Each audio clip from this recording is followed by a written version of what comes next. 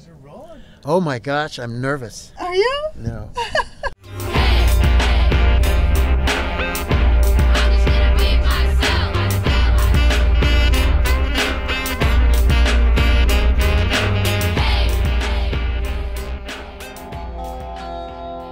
So it's a guitar that in Sweden, I don't know, 1900s maybe, right around 1900, let's say.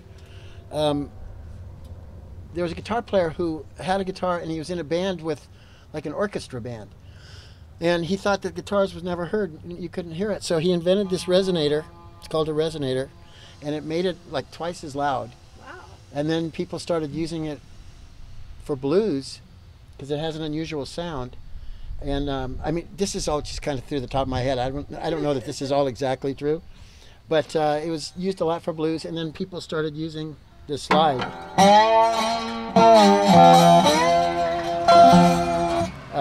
because it resonates so nicely. But here's just something I wrote.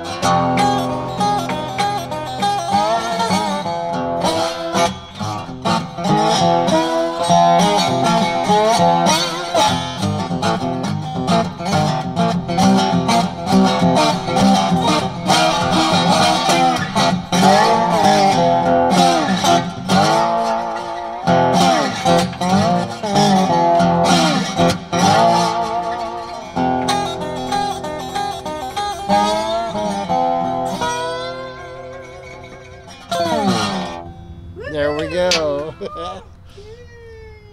Anyway, it's a cool sounding guitar. Welcome to my podcast called Your Time. And today we have a most wonderful guest. His name is Pat Lennon, and he is a guitarist and vocalist with the band Venice. But he's got so many talents that you wouldn't believe. He's actually also a passionate woodworker, and he loves to make mini surfboards. I can't wait for you to see what he does, and we're going to learn all about Pat. So welcome, Pat. Well, thank you. I'm happy to be here. This is really fun. I haven't seen know. you in so long, too. I It's good to see you. Yes, Pat and I lived, well, he lived in Venice, California, and I lived on the beach in Santa Monica. I just drove by about 3 or 4 weeks ago. You did? Yeah, by your old house. Oh my gosh. Just north of the pier, yeah. Yeah. Oh my gosh. I mean, we were so lucky because, of course, we had everything. We had the Santa Monica Pier. Yeah, we had We had beautiful beaches back then, not as crowded, not as impacted by people. We grew up in a good time. Yeah, and I like Muscle Beach. I was always at Muscle Beach. But you came from a very famous family. A Venice family, yeah. Yeah. My older sisters are the Lennon sisters, who were on love them. Lawrence Welk variety show, kind of music, dancing, that kind of stuff, singing. Every Saturday night on ABC, my sisters were on that show for almost 20 years. They started, there's 4 of them. They started, I think, in 1955. Right. 55 It or was the 58, 50s. Something like that. Yeah, early And- 50s, really. And they worked Yeah. for Lawrence Welk till I think 68. and they were on TV every Saturday night for that long. I know. I love them so much, and they also went to my school, St. Monica's. And now, it wasn't just you guys in the family. How many kids were in the family? Altogether, there were there are 11 now. We had a young sister who passed away very young. Oh, I'm sorry. But so there were 12 of us. I'm right in the middle, which is for me, I think, very fortunate because I get the best of both worlds there. I had babysitters and I got to babysit too. So yeah, we had a huge house in Venice. It was really, really fun. All of my brothers and sisters and I, we love each other and have fun and sing. Very musical family. My dad and his brothers were in the Lennon brothers, the original Lennon brothers. There was 4 of them, right? Yeah, and they recorded and they did kind of swing music back in the 40s and 50s. Yeah. And so we kind of got all of our musical talent from them. Well, I mean, I have been to your house one day with my friend Janine Lennon, your cousin. Yeah. She was my best friend in high school. And I went over to your house, and I don't know if you remember this, but your whole family was doing an album. Yes, it was the Lennon sisters and cousins sing Dominique. You can still get it, believe it or not. I was 12 years old. And you were singing a song that I fell in love with. It was called The Preacher and the Bear. And the Bear. The Preacher and the Bear. I know all the lyrics. I loved, and there was all of you, 12 or 13 of you were outdoors just singing away, and the harmony was amazing. Yeah. So you grew up hearing that harmony.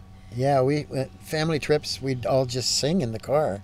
Really? My dad would put on like the radio, and if we had like Everly Brothers or something, yeah, he'd have us half the car sing the high harmony, half sing the low harmony. In the middle, he'd have us switch, and we just learned harmony. We learned it was all fun.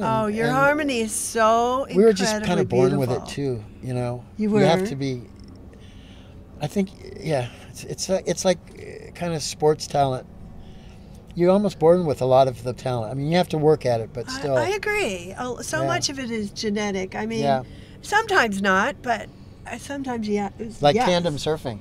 Yeah, that's genetic. Yeah. Well, I did. Well, I loved ballet and I loved acrobats, and I did surf at the Santa Monica Pier, so that was perfect. Oh, did you surf before you were with Pete? Yeah. Oh, okay. Yeah, not very well, but Yeah, I did surf. but you didn't. Well, I knew you knew the ocean from at least body surfing. And Oh, yeah. mat surfing and things Remember like that. we used to have those rubber Yeah, rafts? the rubber mats, yeah. Rubber mats, those were great. Oh, they're really good. They still make them now. They don't have the ropes on them. No? That's so dangerous. Can you imagine that now? They do make those, and people ride them. Really? Yeah, they're really cool. I would love to ride them. I just have so many good memories. We're outdoors, and so now we're here in the jets, right? Oh yeah, we got our airplane here. So, getting back to your beautiful family, what was it like being right there in the middle? You said it was pretty good. That's great. I mean, I was 4 when the girls started on TV, so I don't remember ever them not like being on TV. Really? You know, which is very strange. Yeah. Yeah. I think Janet was 8 years old, the youngest, and Dee Dee was 16. I believe, something like that. When they were on TV. When they started on TV. So, but being in the middle was great because I had, you know, best of both worlds, kind of. Well, then, how did the band Venice that you're a part of begin? Okay, so I'm the oldest guy in the band. I used to be in bands with my older brother Danny and 2 of my other younger brothers, Billy actually. And we would do copy tunes, Crosby, Stills and Nash. We wrote a few things. Yeah. We did some of the old Lennon Brothers songs. My dad's You did? crew, yeah. My dad's, kind of repertoire. And we did it with acoustic guitars, and we'd have a bass player and a drummer. And it was all just in fun. We were called the Hot and Cold Running Springs Band. So at the same time, my brother Kippy, who at the time was like 14 maybe, Wow. he started singing with Michael, Yes. who was maybe 15, maybe even younger, and Marky. Yeah. And they started playing like high school things. And Yeah. started playing rock and roll. So Kip is your brother, but then Kip is Mike the youngest is a of our- cousin. Correct. And the other guy's a cousin And too. Marky and Michael are brothers. What a great voice he has. Wow. Yeah. The Lennon family is just, filled with talent. I mean, at the Lennon family concert, there's like 300 people that are all talented. Not 300. Yeah. But anyway, Kip and Michael and Marky started a band, Venice, Yeah. and we used to go watch them play and just, I thought how cute, they were so young and very Yeah. talented, but just to me, just kind of cute. And I remember I got married in 1980. Yes. They had started doing more and more of their own stuff and getting better and better and Yes. getting older. Yeah. And then when I got married, I asked them, they had kind of taken a year off of playing. They had. Yeah, and that's my train of thought. Oh, so I said, could you guys get back together, play at my wedding? And they said, yeah, of course we'll do that, as long as you join the band when you come back from your honeymoon. Oh, it was a bargain. I went, ooh. Yeah. I thought, no, I'll never do that. But I said yes. Yeah. And then about 2 months after I got home, Michael calls. We're starting rehearsal this week. I went, oh no. And that's how it started. I joined the band and hi. Hi, it's okay. Hi. So go on. So that's how it started. So at your wedding, they did really great, right? Oh yeah, it was just all cover tunes. Nice. And I remember the first song I ever played with Venice. They had me play on one song, and it was the Eagles. Gonna be a heartache tonight, I know. Anyway, every time I hear that, I think that was the first song I ever did with them. Amazing. And then you guys. And then we started, Yeah. just playing small clubs. We would play on the Sunset Strip. We played Gazzari's Really. and because they had already been playing those clubs. Amazing. And it just started kind of getting a little bit more popular. We started getting more people listening, and we started doing some recording about a few years later. Yeah. And we were traveling across the United States back and forth, doing radio shows. We got signed by a label. Yeah. And then we got a Holland connection. Yeah. 20 years ago. There was a Dutch, kind of like TV radio personality. Yeah. And he heard one of our albums. It was distributed there. Oh my gosh. And he goes, who the hell are these guys? I want to bring them over. And he had this really wonderful TV show called 2 Meter Sessions. And it was 2 meters there is like 6.5 feet. And he was 6.5 feet tall. Oh, Big, I tall can never Dutch figure guy. that out. And so they called his show the 2 Meter Sessions. Oh. And he invited us to come do that. Uh-huh. And we went there going, what are we doing going to Holland? This is That's really great, weird. though. What an experience. And the first week we ever went there, we did a live show. We thought no one's going to show up. We had like 250 people there. Woohoo. And we did a TV show, acoustic live. Well, it was acoustic to tape. And then it was live. And then played later. Right.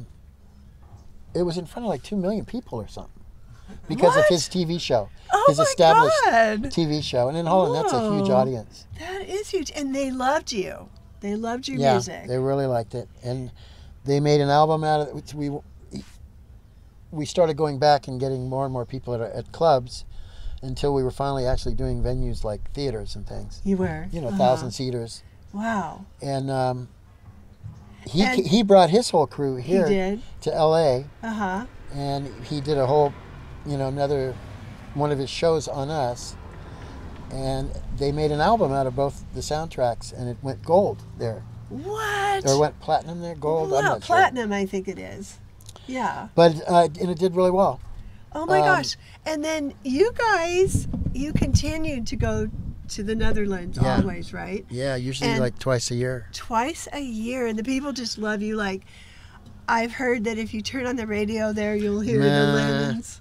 I wish. You'll hear the Venice band. No, people exaggerate. I do. We have a very loyal following there, so when we go Yes. there, it's wonderful. I mean, we're doing, 10 to 20 shows. Yes. And either clubs or venues are between 400 and 1,300 people. That's you know. huge. So that's pretty good. But it That's could pretty obviously good. be bigger. And we do festivals where there's, 12, 15, sometimes 20,000. Wow. Which is really cool. The festivals are really That great. is really cool. And of course, you guys you've made like over 20 albums. I don't even know how many albums we made. 21. Did you count them? Yeah. You did? Yeah. I was going to say a dozen. Really? 21. Oh my gosh. Yeah. I don't know all the names of them, but Nor do I. Wow, that's a lot. I know. So then we were fortunate. You actually got a prize there. You got the equivalent of the Grammy there. We did. We got the Edison Award, which was the best. Electrical work. No, I'm just kidding. It's funny they call it the Edison. Best foreign band or something like that. Oh yeah, and I know. And we who were was up against I know. U2 Yes. and know this. and And Coldplay. Yes, and they and won. we won. Woohoo! I think it was fixed. Oh, who fixed it? I don't know. Who knows? But we did play it. We did play that night. And they I'm gave us our award. impressed with that. They gave us our award that night. We played live TV. Oh, you did? TV live award show. Yeah, it was cool. You know, there's something about you going to Amsterdam and staying there for a couple months out of the year that's very cool. Yeah, it's great. I've got wonderful friends there that I've, known them now for 21, 22 years. Yeah. It's really cool. Yeah. Now we're going to take a little switch here because I know you love music and you, of course, write all of your music with Venice is original. Most Yeah. of it. I don't always write every song, but I do write a bit of it now, yeah. And you've had such a successful career in music, but you also Well, have another passion. kind of. Oh, yes, you have. And you have another passion, and that is woodworking. Yeah. Now, how did that begin? Did you begin that as a child? I got a C in woodwork in woodshop in high school. And I See? still know my teacher. I just saw him last week. What? And Did you show him some of your he work ended up now? working for me about 5 years later. He Out worked of- for you? Yeah, my older, so two of my brothers and I started a furniture refinishing business. Right. Because my little brother Billy was working for a place in Venice called the Merchant of Venice. Oh, And yeah. he started refinishing furniture, and the three of us started this company, and it lasted about 5 years. Wow. We ended up having like 13 employees. But in the midst of all that and then working with stains and lacquers, which was the reason we got out of it, it's too much chemicals. I Oh, started doing a really? lot of the repairs on furniture. Oh, right. And that's what I really enjoyed, You did? was the actual working with the wood. Oh, you did. So I started building furniture. I learned how to frame homes and stuff just working on job sites. Yeah. But also someone asked me to make some cabinets, very primitive cabinets. And I started that, and I enjoyed that a lot. Wow. So then I started making custom furniture. Really? And I've done that up until Roger Waters.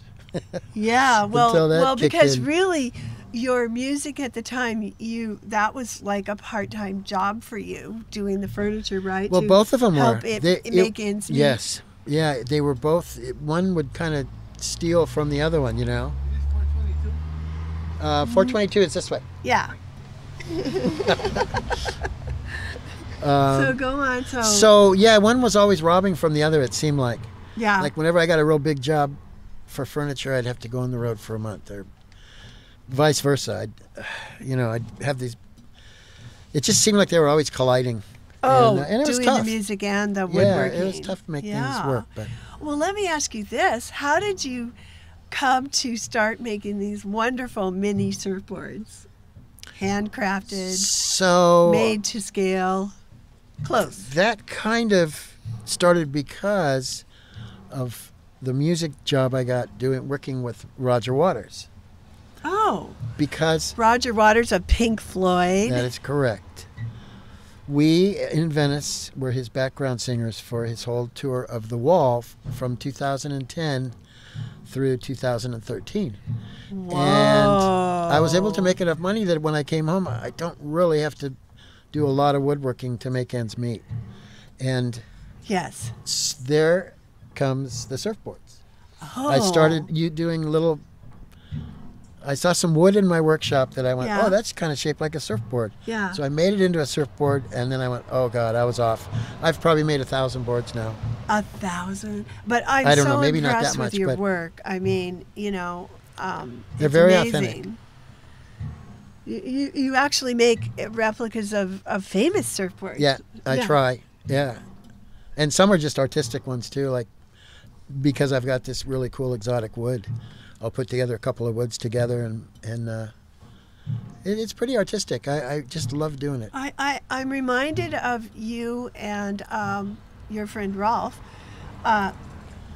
You went to the Netherlands. Well, you went to Norway, but you were asked to do make a special surfboard. Oh well, Rolf What has happened? family in Norway, Yes. and he went up there and stayed at the world's northernmost surf shop, and got to become really good friends with the people in the surf shop. Yeah. And so the next time he went to see them, I made a really cool board, like about a 2.5 foot long surfboard that you'd hang on the wall. Beautiful. And I put an American flag, inlaid out of wood, American flag and a Norwegian flag into the board. And it came out really great. And Oh, wow. it sits in that surf shop now, which is, I think, really That cool. is the coolest thing ever, all the way Yeah. in Norway. And the two flags together. I Yeah. think we can get a picture of that. Maybe. Yeah, Rolf probably has one. And Was he going to join in too? Or is he just he's just I don't think chilling. he wants to. He's chilling like a villain. Hi, Rolf. Hey, Rolf. Hi, Rolf. We're talking about you. This is perfect.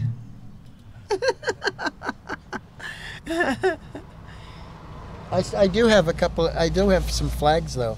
The same flags. The We could- Norwegian we take flags? a picture of them. Yeah. Oh, okay. We were wondering if you had a picture of that amazing Norwegian board, the surfboard that Pat made and you brought to Norway. The little one with the flags. Okay. Sometime. You don't have to give it to us now. Thank you. Rolf, you know Mike. You've met Mike before. Mike, Rolf. My son Mike is the one who brings these podcasts to people's homes. If you And wanna plays do- the whole White Album. Was it the Yeah. White Album? It was Abbey Road. Abbey Road. Oh, that was so, excuse me, Oh, fucking great. oh yay, Mike. Mike's also a musician and my son's. But anyway, Mike does, this is our commercial. Mike will bring a podcast to your house. If you want to host a podcast, he will bring all the equipment and make it happen for you. Just like he's making it happen for us right here. Right? For so, Mom. I think the wall benders, they have a group that they call the wall benders. I think they need a podcast. You know what? That's not a bad idea. We might. Would that be fun or what? Can you explain the wall benders a little bit? There's an area down at El Porto, surfing North Manhattan Beach there, and it's a long parking lot. And the southern end of the parking lot is an area where a whole bunch of us hang out. These guys have been doing it for 20 years. Hi. And there's a wall right there up against some ice plant. Yeah. And it's, just a little short wall. You can sit on it or Yeah. lean against it. And so this lifeguard would see us every day just leaning up against the wall, checking out the waves. And he came by and he said, you guys are just bending that wall, the wall benders. Wow. So it kind of perfect. stuck. And I made a plaque that I put onto the wall. Rolf started ordering T-shirts and hats, and now we got You guys have a sweatshirts brand. and patches. It's pretty cool. I totally want a T-shirt Well, you need and one. a hat. I will get one for you and send it. Now, that's amazing. How many wall benders are there? Jeez. I don't know. I would say the core group is maybe 8, 10. 8 to 10. I would you say think? more than that. Really? Really? Okay. When you think, yeah, but people that have sweatshirts and T-shirts, there's probably 30 or, Oh, yeah. Now it's growing into this huge movement, yeah. the wall benders. But I Yeah, wanna- there's a lot. Yeah. It's fun. How fun. You And gotta you come guys down. don't you guys go on like electric bike trips and things? Yeah, there's about 4 of us that do that. And then you just like to go hang out and That's when. Oh, did you? We wanted to see We're which talking house to was Rolf. hers. oh. You know, remember, north of the pier. He took a Oh. picture of it because we thought, is it still there as a small little I house? don't think it's still there. Oh, I think okay. they took it down and they built a huge, All right. giant 3-story, Right. building like a Okay. condo or something. Because It's there crazy. is one right there, like the second or third one, that's still the original little on house. the beach in Santa Yeah. Monica, and they've just torn down those houses. Sadly. Yeah, there's a 'Cause- few but, left. Are we lucky? I mean, I was so lucky to grow up there. Yeah. As I said, I did want to ask you a question that my other son, John, was curious about. Hi, John. He wanted to know, when you were young, what did you want to be when you grew up? When you were young, what were you thinking? By the time, like, yeah, what is young? 10? Yeah. Or 15? Or All of those. I think as soon as the surfing bug hit me, all I wanted to do was surf. Oh, you wanted to be a surfer. Yeah, but I never really wanted to be much. You didn't? I mean, you didn't No, like. I mean, well, I never thought of being a musician, really. Well, I thought you started your woodwork. You didn't think about being Well, a I did that because I musician? needed to make money. So, although it was pretty passionate at first, it was also kind of hard to make money at it. I was independent. I didn't want to work for a big cabinet maker. No. And then the singing, the music. I mean, I'm wondering, did you watch? You watched how hard your sisters worked, right? Did you see it as a lot of work, or how did you view that? I don't know. The beautiful Lennon sisters. I just kind of grew up with it, so It was fun. I never huh? really thought of that as. Yeah, I didn't really think of it much. Now I'm thinking of it quite a bit. Hey, your mom and dad were both singers, right? My dad was, But your dad and My your mom- mom was a dancer. but she could sing. She could sing. Her mom was a dancer. Oh, I knew there was a dancer in there somewhere. She was from Mexico. Isn't that My wonderful? mom's mom. Yeah. I heard the Lennon sisters do a Mexican song that was just amazing at the last Lennon family concert. Do you remember? It was just gorgeous. Was that the one Kathy and I did? Yes. Yeah. You were involved too. Yes. Oh, gorgeous. song. Malagueña. Yes, Malagueña. Kathy and I, it was a solo kind of Absolutely wonderful. guitar, and then Kathy singing. She's amazing. I mean, this guy can play the guitar. I don't know if you know that, but you've got to check out their music, Sometimes. the Venice Band. If you haven't ever, a lot of people may not know who you are, but a lot of people sure do. But check out Venice. So it's Venice. Just Venice. VeniceTheBand.com would be the website. VeniceTheBand.com. Yeah. Okay, cool. Well, I am so happy to be here with you. I'm hoping I didn't forget anything. I had so much fun. I'm just kind of. Well, you can call me later if you forget anything. No, I'm so happy. I guess, did I ask you what was your first inspiration for making the little boards? Just that I saw a piece of wood in my shop, and I went, "Oh my God, I could make that into a little surfboard." And as soon as I did it, I just felt like. That was Well, actually, fun. it was about this big. It was about yeah? 30 inches long or something. Yeah. And then for some reason, I got into the little ones, about 10 inches long, and that just felt like something about it was artistically a good size. Yeah. Yeah. And Yeah. so I started on those, and then I started really looking into the designs of some of the older ones. I started reproducing old Hawaiian ones. They're amazing. 60s longboards a Yeah. lot too. Yeah. But now I do everything. People will come up and go, "Can you make this board for me?" And I have to take pictures of the board. Oh, yeah. It's really yeah. cool. It's so cool. Do my best to. And people have their favorite boards that they Yeah. had, great times with, and they want to remember that always. It's a treasure. And so just so you know, we're going to take a tour after this podcast, and it will be filmed, of all those boards in Pat's house, which is amazing. Where can somebody find Yeah. You mean your surfboards? I just, it's weird. I don't want to have a website. I don't want to be beholden to anyone. Come down to the beach at El Porto, and I'm there almost every morning. I started selling them at Dive and Surf, and You did? yeah, but when COVID hit, it just kind of they took the whole display upstairs. They had to widen all of their aisles, and they had it in its own display case downstairs, and they ended up just putting the display case up in the offices. So I don't know. Wow. Yeah, I mean, if I really wanted to sell them, I would probably go on Etsy or make a website and do that whole deal, but I don't want to do it. It's your passion, so it's not like you're ordered to do. Exactly. You're not taking orders. It would sure be nice to make the money from them. I mean, when I sell them, I sell them between $100 and $150. Yeah. Some more if it's the exotic wood and exactly like someone wants me to make one, They're so worth it. I love mine so much, but mine was free. It was a gift. Pat brought it to me at one of his concerts in a sock. I wondered, what is this? I still do that. You do? I Because put what them in a else sock can you because put it them saves in? them really Keeps them nicely. safe. But Yeah. you will see them on the tour. And so I'm so happy that we got together. Me too. Thank you. This was so much fun. Yeah. So this is a song that I didn't know what it was called until, well, I'll explain that. I had a dog named Moppy, and we had her about 8 years, I guess. And she ended up getting blind and deaf. And I would walk her around the neighborhood, even when she still was blind and deaf.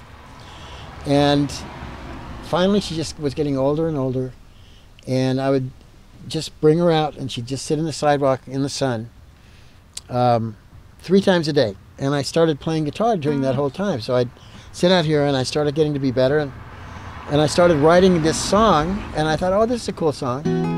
And then she passed away. We had to put her to sleep. And, of course, the day that she passed away, I thought, oh, well, the name of this is Moppy's song. She was a little Shih Tzu. She looked just like a mop head. And so this is Moppy's song.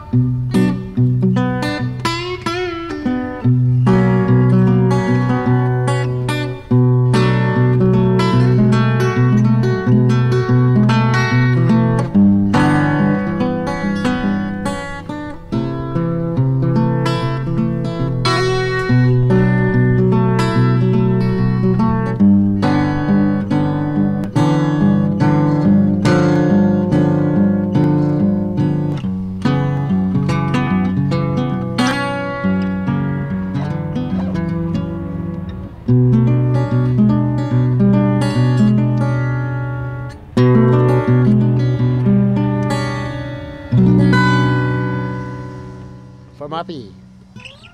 Beautiful. Cool. A couple of little mistakes, but what the hell? Oh, no, we never know, you know. No, it's fine.